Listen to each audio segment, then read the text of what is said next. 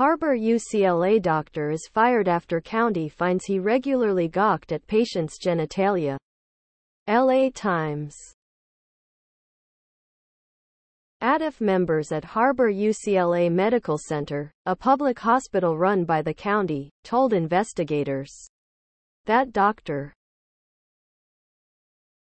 Louis Kwong sometimes looked under the surgical covers of anesthetized black males and discussed the genitals of the day.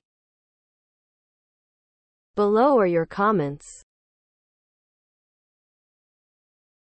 You never know what the medical staff is doing while you are under anesthesia. They can look at you and laugh and make jokes about you. The professional will report them and ensure such practices are stopped in a hospital setting.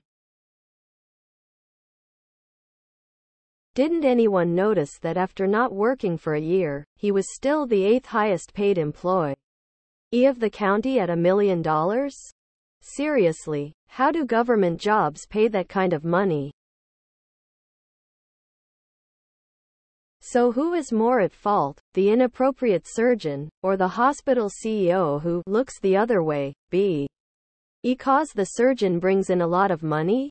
It seems that hospital administrators always look the other way when they have to make a decision to chastise a top income generating.